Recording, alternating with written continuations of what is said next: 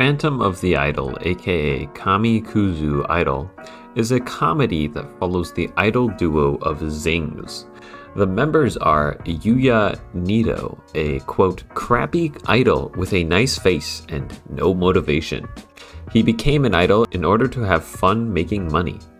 And Kazuki Yoshino, a gentle and kind personality and always follows Niyodo. He is not confident in himself and has a negative side. There is also the spirit of Asahi Mogami, who was a national idol who boasted legendary popularity. She had a car accident a year ago and became a ghost. Basically, Yuuya sucks at being an idol because he has no motivation, but he meets the ghost of a legendary idol who recently died, Asahi. They work together mainly by Asahi possessing him to try and make ZINGS the most popular idol group ever.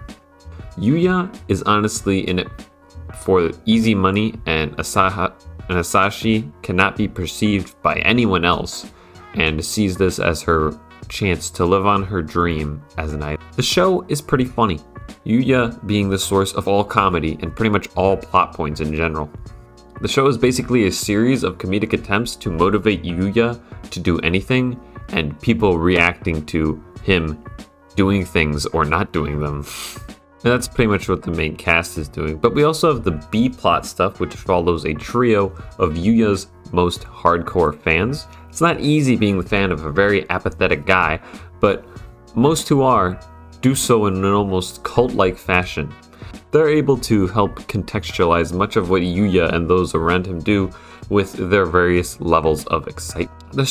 The show tackles themes of what it means to have fans, what it means to work towards your dream, what it means to be a fan. The meta-narratives in this show aren't a big priority, which is expected of most comedies, but they're there. You really feel like the show is trying to say something whenever Yuuya actually cares for once. Overall, the show is pretty funny. I had many laughs and had a smile on my face pretty much the whole time.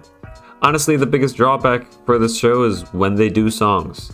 Like, I don't mind the songs. They're not bad, but the choreography's just kind of whatever.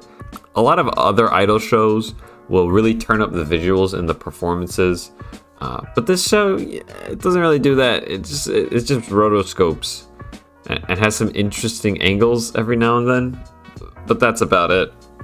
But you know, for a comedy about idols, I give this like a 7 out of 10. I had a good time with it.